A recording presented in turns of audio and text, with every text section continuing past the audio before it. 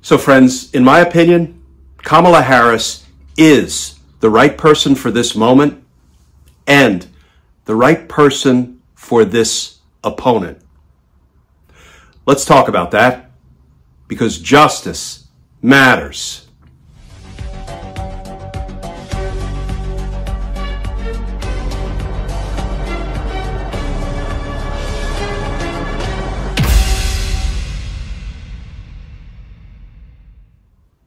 Hey all, Glenn Kirshner here. Okay friends, let me say something right up front. I am kind of partial to former prosecutors. Probably not a surprise, I'm a former prosecutor, a former career prosecutor. But the reason I say that up front is it may help frame what I'm about to say regarding Vice President Kamala Harris. Because watching her give speeches and interviews in recent days, in my opinion, she is the exact right person for this moment in time. She is the right person to take the fight to and defeat Donald Trump. Why is that? Well, let me start by quoting at some length some new reporting from the Daily Beast. Headline: Harris opens fire on Trump. Predator, fraudster, cheater. And that article begins, Vice President Kamala Harris gave the public its first real look into her nascent presidential campaign with a stop at her organization's headquarters in Wilmington, Delaware on Monday night. Harris's first applause line came when she discussed her background as a California Attorney General and as a courtroom prosecutor. Quote, in those roles, I took on predators of all kinds. Predators who abused women, fraudsters who ripped off consumers, cheaters who broke the rules for their own gain. So hear me when I say, I know Donald Trump's type. She gave the public a snippet of her biography, discussing how she specialized in cases involving sexual abuse as a young prosecutor, how she put a for-profit college out of business, and how she created one of the country's first environmental justice units. Harris juxtaposed her record with that of Trump, who she pointed out was found liable for sexual abuse, ran a scammy for-profit college, and tried to cut deals with oil lobbyists. Quote, but make no mistake, all of that being said, this campaign is not just about us versus Donald Trump, Harris said. There's more to this campaign than that. Our campaign has always been about two different versions of what we see as the future of our country. Donald Trump wants to take our country backward, to a time before many of our fellow Americans had full freedoms and rights. But we believe in a brighter future that makes room for all Americans, she said. Building up the middle class would be a defining goal of her presidency, and name-checked Project 2025 as an initiative that would weaken it. She stressed voting rights, universal background checks, red flag laws, and an assault weapons ban before turning to abortion rights. Quote, if Trump gets the chance, he will sign a national abortion ban to outlaw abortion in every single state, but we're not going to let that happen, Harris said.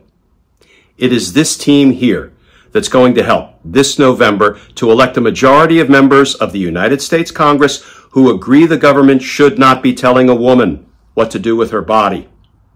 And when Congress passes a law to restore reproductive freedoms, as President of the United States, I will sign it into law. She then asked the audience what kind of country they wanted to live in. Quote, a country of freedom, compassion, and the rule of law, or a country of chaos, fear, and hate. So friends, you've probably already heard people referring to this presidential race as the prosecutor versus the criminal. And that is exactly right. That's what we're dealing with. a former prosecutor who's running to be president, and a current criminal convicted of 34 felonies pending sentencing, also pending criminal trials in 3 other prosecutions, both state and federal, and that convicted felon is running to stay out of prison. But because Kamala Harris is a former prosecutor and a former state attorney general, she is perhaps perfectly positioned to take on what will be one of the toughest challenges of her presidency. That involves what to do with corrupt federal judges. There are only a handful. Unfortunately, a few of them sit atop our federal judiciary. They are Supreme Court justices, and there's one down in Florida. So let's turn to some of the recent reporting regarding those judges and justices. This from Politico. Headline: Trump is poised to bypass his legal woes thanks to judges he appointed. Donald Trump is on the cusp of emerging unscathed from his 4 criminal prosecutions, thanks almost entirely to the decisions of 4 judges he appointed.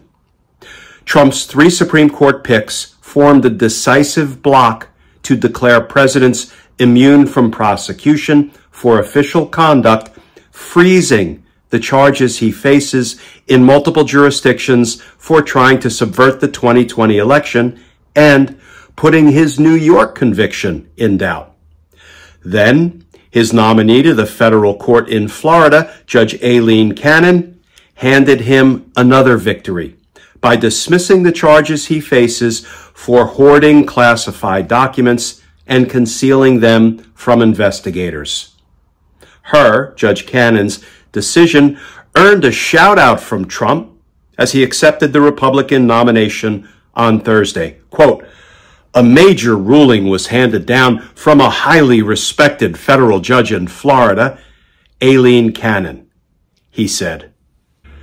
And let's be clear, friends, it will be no easy task for President Kamala Harris, assuming she is elected, to deal with the rot at the top, the corruption on the Supreme Court, because let's be clear, some of our country's foremost constitutional scholars have observed that the opinion they handed down in Trump versus United States, the absolute presidential immunity ruling, basically declared that portions of the Constitution are unconstitutional. Supreme Court justices don't have the right, don't have the authority, not the lawful authority, to nullify portions of the Constitution, but for the time being, they have. And Judge Aileen Cannon's decision down in Florida to just throw out Donald Trump's classified documents case, obstruction of justice case, and espionage case is unsupportable. There is no precedent supporting what she did. She did an enormous favor for Donald Trump. Remember, she did that once before and was unanimously reversed by the 11th Circuit Court of Appeals, consisting of 3 judges, all appointed by Republican presidents, 2 appointed by Donald Trump. They unanimously reversed Judge Cannon, found that she abused her discretion and did something that the law does not allow, to the extreme advantage of Donald Trump, and she's gone and done it again. These are not easy fixes.